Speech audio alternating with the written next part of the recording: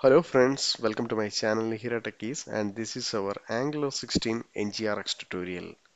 So in this video, I am going to implement the delete functionality in our black screen example. Okay.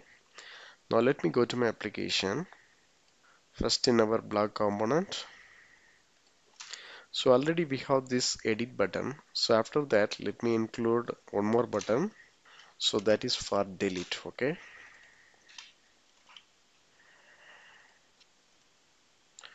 And in this click event, let me provide a remove blog. Okay. And also I need to define this function.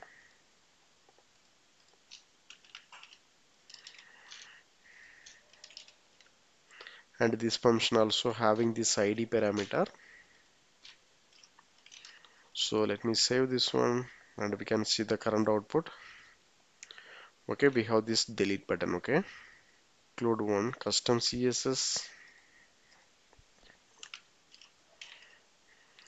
See, now it's somewhat fine. Okay, and next let me move on the action. So in this action file, let me create one more new action for the delete functionality. So let me provide the name is delete blog. Okay, and it is having one parameter, that is our id.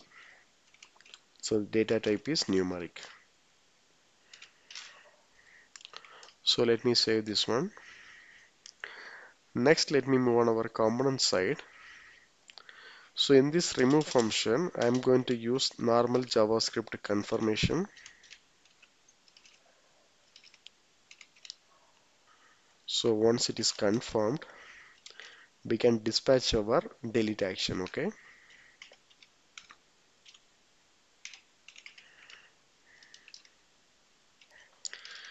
It's having one input, that is our ID.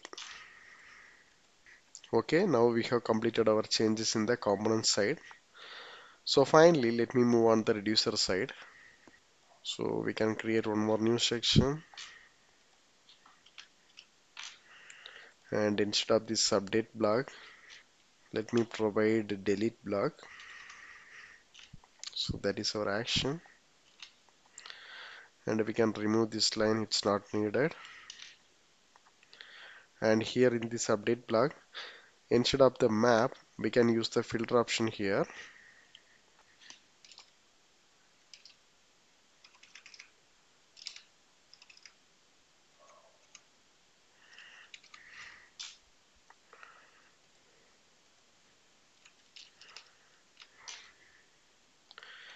Here I am just applying one condition, return data.id not equal to action.id. Okay, here I am just applying filter for our existing block list that is not equal to our current action id. Okay, that's it. Finally, I am getting this updated list that I am going to assign in our current state. Okay, that's it. So let me save this one.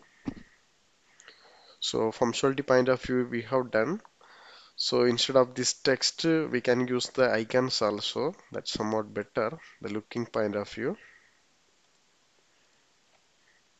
So let me remove this one. Instead of that, I am using this mat icon. Okay.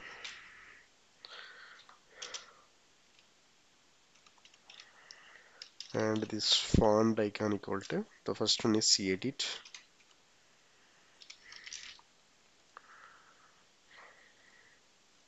See, it's fine. So similarly for the delete also, we can use the icon. Instead of the edit, let me provide delete. So now if I'm clicking this delete button, I am getting this pop-up. Once I'm clicked OK, see the particular record got removed. Now if I'm trying to remove this .NET, so all are gone. So now if I'm trying to add one more new record,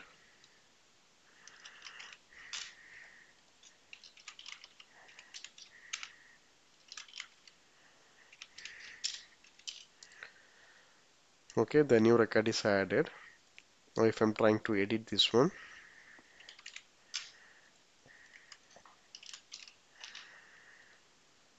just got updated. Finally, if I'm trying to remove this one, the record got removed. Also, if I'm refreshing the screen, I will get these three records. The reason is these three records are assigned in our initial state. So that's what the page refresh time it's coming. Okay. So now we are in the end of the video. Still, if you have any doubts or clarification, please post in the comment box, and also please don't forget to subscribe my channel. So in my next video onwards, we can start the effects. Okay. Thank you. Thanks for watching.